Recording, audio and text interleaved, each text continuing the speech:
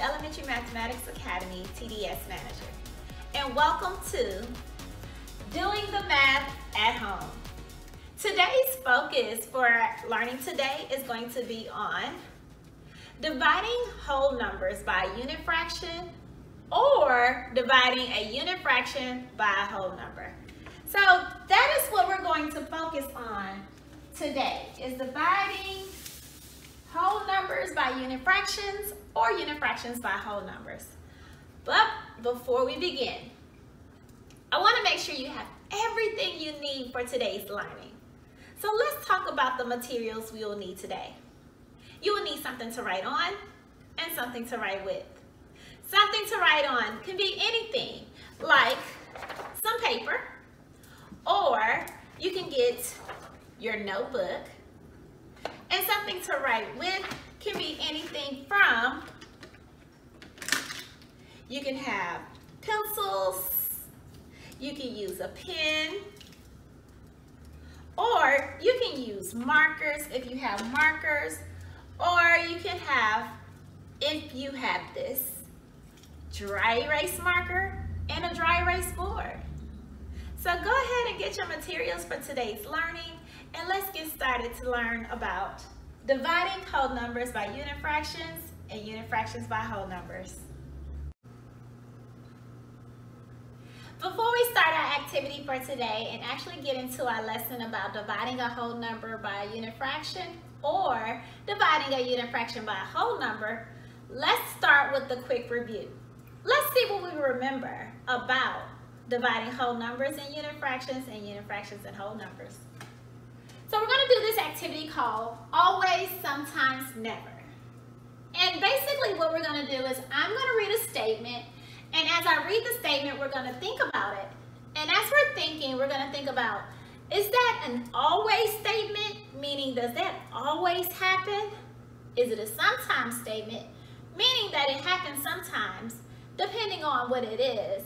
Or is it a never statement? It's never going to do that, ever. So let's go ahead and jump into our statements. And remember, always, sometimes, never. Let's read the first one. When a whole number greater than 0 is divided by a unit fraction less than 1, then the quotient is less than the whole number. Let's think about it. A whole number greater than 0 is divided by a unit fraction less than 1, then the quotient is less than the whole number. I'm going to say sometimes. Sometimes that happens. Yeah, let's go with sometimes. So let's read the second one. When a unit fraction is divided by a whole number greater than 0, then the quotient is less than the unit fraction. When a unit fraction is divided by a whole number greater than 0, okay, then the quotient is less than the unit fraction. Is that an always, sometimes, or never? Sometimes? Okay, let's say sometimes. We're going to say sometimes here as well. Let's look at the last one. When a unit fraction less than 1 is divided by a whole number greater than 1, then the quotient is less than the unit fraction.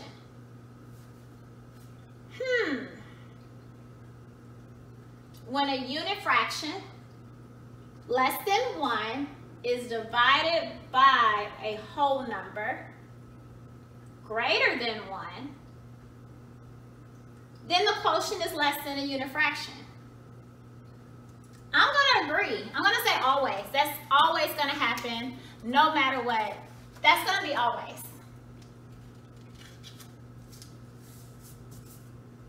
Now, I hope that you were able to get this information as well. I know it's a lot to write, so instead of writing it, if you have a camera phone, take a picture of it real quick. And if not, don't worry about it. We're gonna come back to it after we do our learning lesson, and we're gonna see which one of those statements on the board did we get correct? Did we get them all correct? And if so, we're gonna see if we wanna move anything around. So now that we have jumped into a quick review, let's get ready to dive into our lesson. So make sure you have your paper ready and your pencils are sharpened because we're about to start our lesson. So now that we just finished our review on dividing whole numbers by unit fractions or unit fractions by whole numbers, we're ready to now dive into our learning for today. Marco has 9 liters of sports drink to share with the members of his soccer league. Marco gives each player a serving of 1/3 liter of sports drink.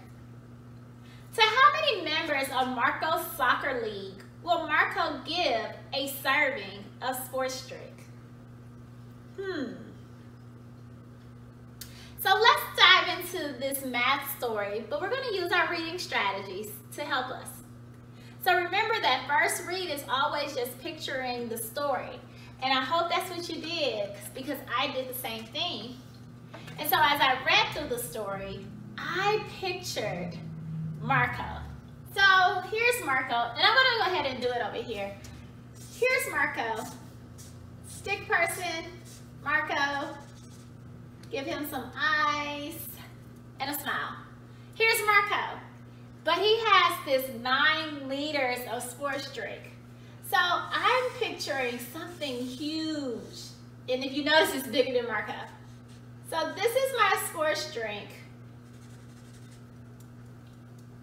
And I'm going to put sports drink here. And I'm going to put 9 liters. That's a lot of sports drink.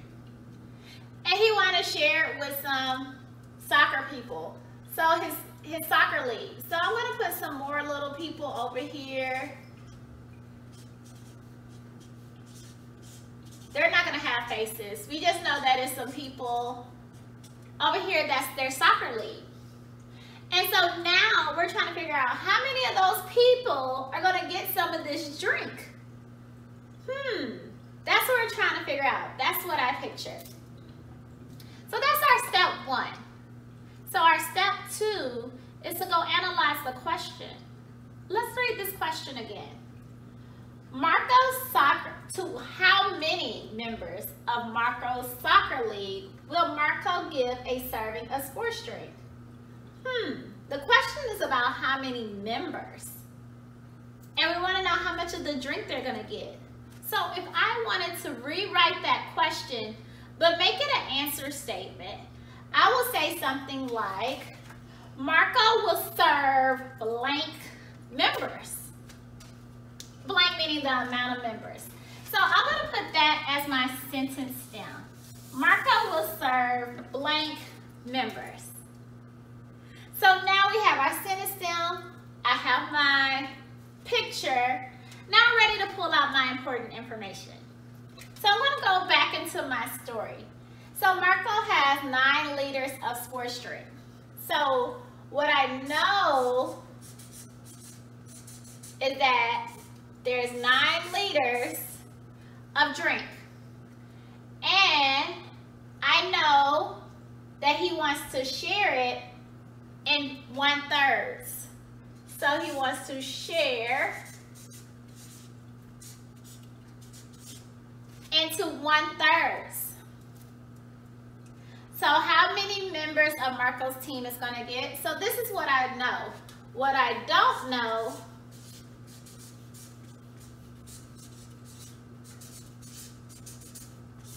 is how many people are going to actually get some drink.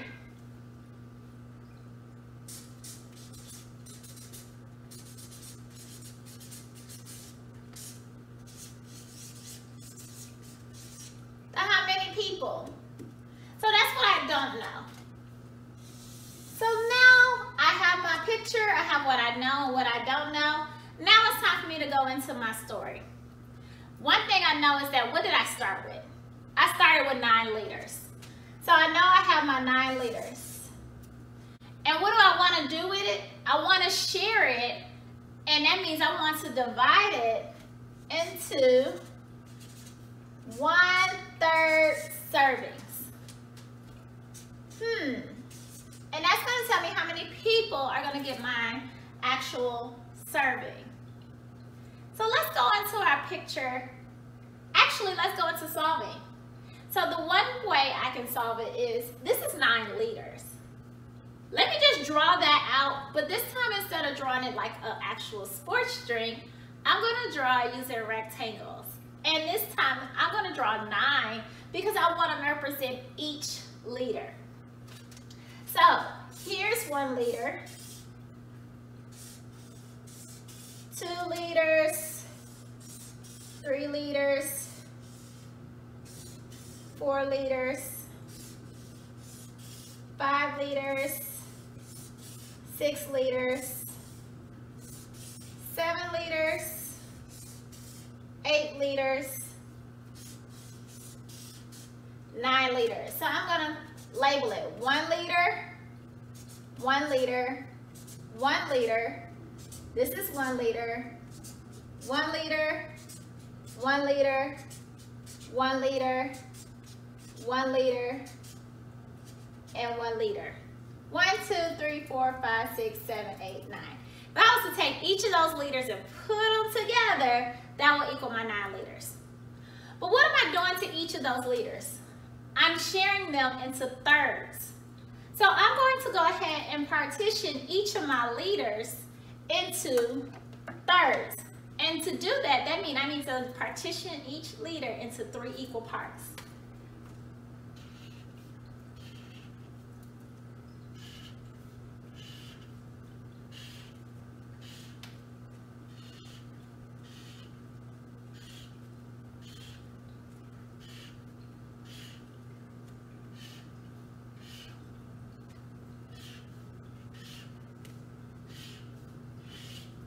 So now that I have partitioned them into 3 equal parts, one player, another player, each of these represent a different member or a different player. So let's see how many players can actually get some soft drink. I'm gonna go ahead and number the inside of them so we can see how many gets it.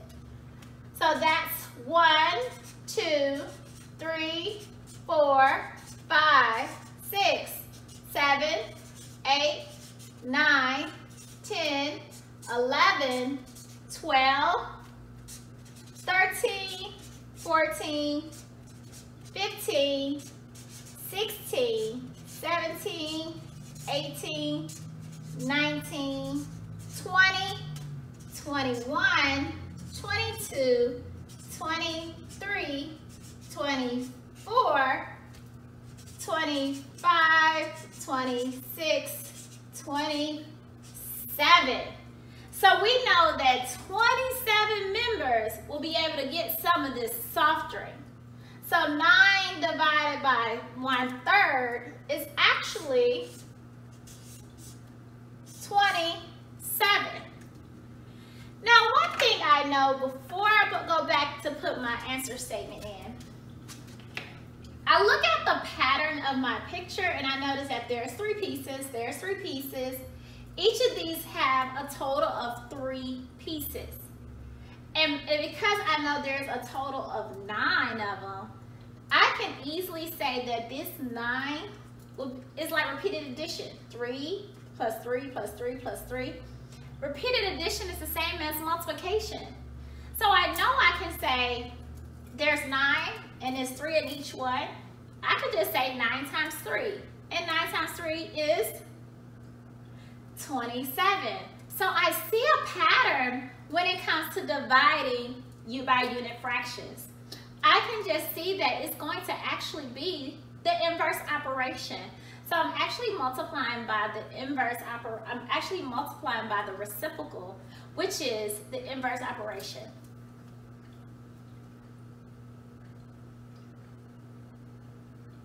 Before I go into putting the answer on my sentence down, let's talk about a pattern we see. One thing I notice is that if I look at each of my liters, they're each partitioned into 3 parts. So that's 3, that's 3, that's 3, that's 3. And if you notice, all I'm doing is I'm doing repeated addition. And another thing I know about repeated addition is that repeated addition is the same as multiplication. So I can add 3 each time until I add it 9 times, or I can multiply 3 times 9. And what I do notice is that 3 times 9 is the same as 27. And what I notice is that 9 divided by 1/3 is the same as 27. Something to think about. Making sure that you use your understanding of multiplication and division to help you understand that you can use it in all situations possible. So in this case, I divided each leader into thirds. And once I divided each leader into thirds, I could have used multiplication to determine how many total thirds there were. Or I could just count the pieces like I did. So let's go ahead and go back to our answer statement. Marco will serve 27 members.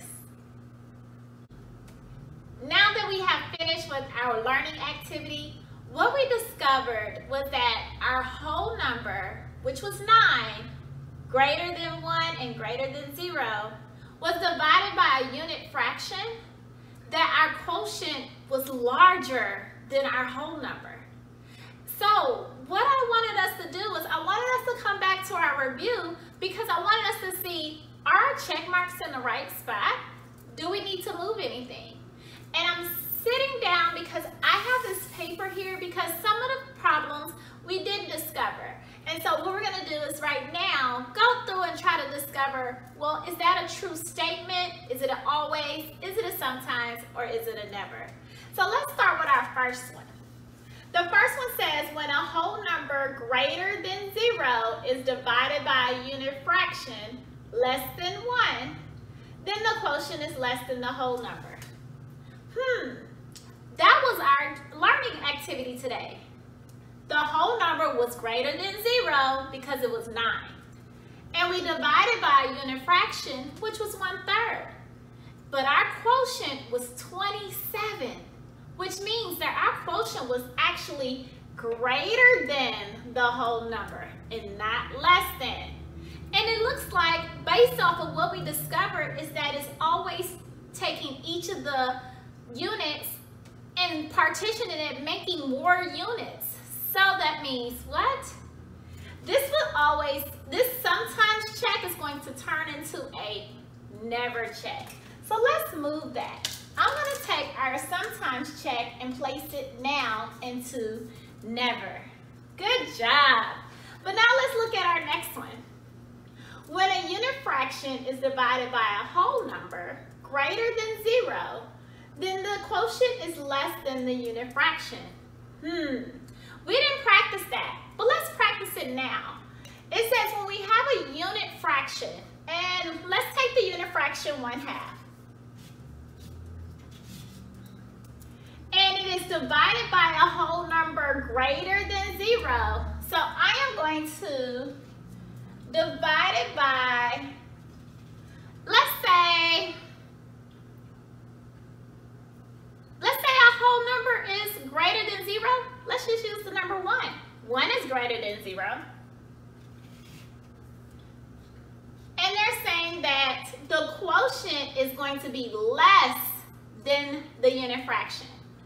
So we're looking for something less than 1/2. Y'all ready? So let's talk about what does this look like. First thing I want to do is I need to start off with my picture. So I'm going to start off with 1/2. So here's my picture. I'm going to partition it into halves. So we only want to talk about this half here. So I'm going to put some lines here.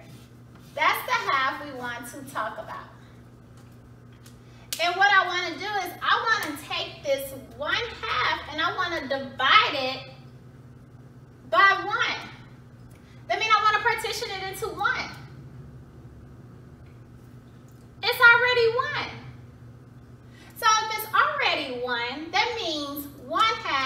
divided by 1 is equal to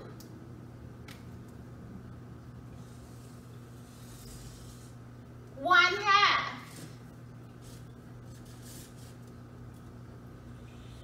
Is that 1/2 less than 1/2? No. So that didn't work. So we know it's not always. Let's see. Right now we have it in sometimes. Let's see if it's sometimes. That means we have to do it again. When a unit fraction, and let's stick with 1/2. I'll do 1/2 again. 1/2 is divided by a whole number. Divided by a whole number greater than 0. Well, we used 1 last time. This time you want to use 2? Let's use 2. Let's divide by the whole number 2. Equals, it says less than the whole number. So this should be less than half. So 1/2 divided by a whole number 2 should give us the same as something less than 1/2. Let's do our picture again. So I have my whole. I only want to work with half of it. So I'm going to just show you the half I'm working with. So there's my half. And I want to take the half and partition it into 2. So in order to do that, I'm going to use a different color, and I'm going to partition it into 2 pieces. So I can draw a horizontal line, or I can draw a vertical line, but I'm going to draw a horizontal line. There, drew a horizontal line. I have taken my half and partitioned it into 2 pieces. But now I need to figure out what is my quotient. In order to get my quotient, I must, remember with fractions, I actually have to take this half mark, this partition, and partition the entire whole. And now that I've partitioned the entire whole, I'm looking for how much is one of those pieces. So now I have 1 out of 4. So what am I looking at? When I take the fraction 1/2 and I partition it into 2 parts, that 1/2 is the same as 1/4. So when I take that 1/2 and partition it into 2 parts, each of those parts is going to be 1/4. So let's look at our statement. Less than 1/2. Is 1/4 less than?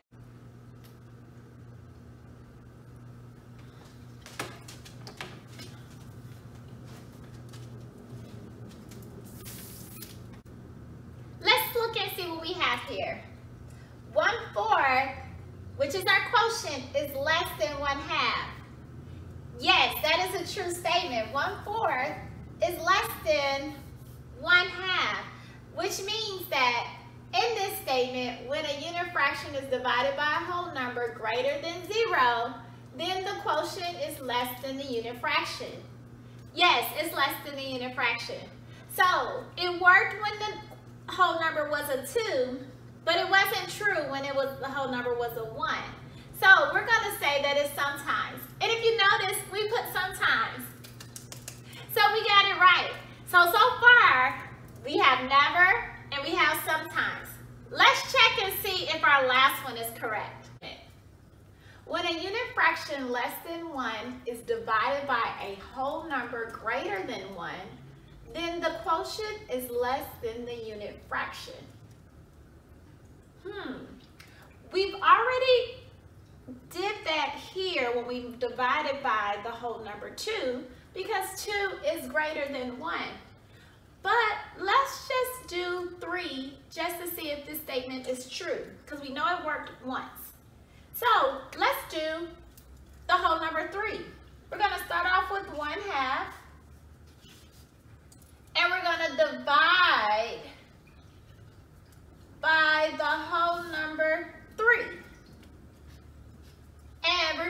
it says then the quotient is less than the unit fraction. So I'm going to say less than, the unit fraction is 1/2, so I'm going to put 1/2. So now let's draw a picture.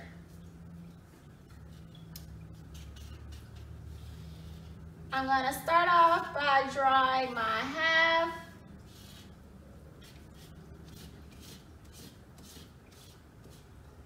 And I want to divide the half by 3. So I'm going to partition this half into 3 parts. So 1, 2, 3. It's now partitioned into 3 parts. But one thing I know about fractions is that even though I only have this half, in order for me to correctly name the part, I have to do the entire whole. So I will have to partition the entire whole. So now, out of this half, when I partitioned it into 3 parts, which is the same as dividing by 3, one part is going to be called 1 out of 1, 2, 3, 4, 5, 6. 6. So 1/2 divided by 3 is the same as 1/6. Now let's check to see if our statement is actually true. It says that the answer should be, the quotient should be less than 1/2. Is 1/6 less than 1/2? If you say yes, you are correct. If you notice by looking at our picture, 1/2 is shaded in a pinkish color, and then 1/6 is actually circled, and that's not even, that's 1/3 of the 6, so of the half. So that's one thing, is that we can see that 1/6 is only this part, whereas 1/2 is this part. So definitely 1/6 is less than 1/2. So this statement is true. So far, it worked with the whole number 2, and it worked with the whole number 3. So when I read the statement for the third statement, when a unit fraction less than 1 is divided by a whole number greater than 1, then the quotient is less than the unit fraction. That is a true statement. And so far, it looked like it will always happen that way, because the pieces, by partitioning into larger wholes, the partitioned piece is getting smaller. So we're going to say that it is an always. And so far, we have 2 sections that we did correctly. Yay! And we only had one that we were a little bit off, but that's okay. We understand how it works now. Now that we have completed our review, we've taken a look at our statements from our review, always, sometimes, never. We did our learning activity where we were actually able to solve a story and notice some patterns through the answer. And it came back to our review, our always, sometimes, never chart, and was able to prove some of these facts that were listed on, some of these statements that were listed on our chart. We realized that we have some statements that will never happen, some statements that sometimes may happen, and then some statements that will always happen. And we can use these things to our advantage as we solve the problems that we have to do on our own. With that being said, you have 3 problems to complete on your own. And I know you can do it with the help of what we did today. So get ready to pause your TV and take out your camera so that way you can get a picture of the 3 problems that you'll be working on your own. Until next time, bye. Problem 1. Mr. Jackson purchased 3 pounds of hamburger. He will make sliders which each require 1/4 pound of hamburger. How many sliders can Mr. Jackson make with the hamburger he purchased?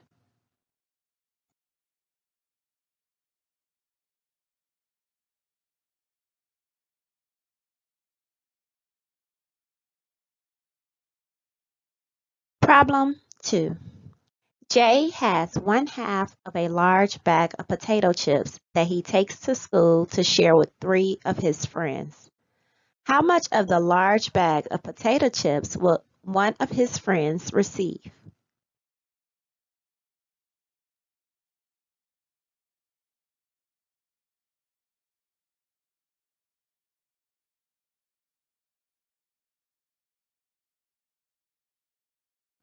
Problem 3. Demetria has 3 feet of ribbon. She is cutting the ribbon into 1/8 foot sections to prepare for a craft project she wants to do. How many 1/8 foot sections can Demetria make with the ribbon she has?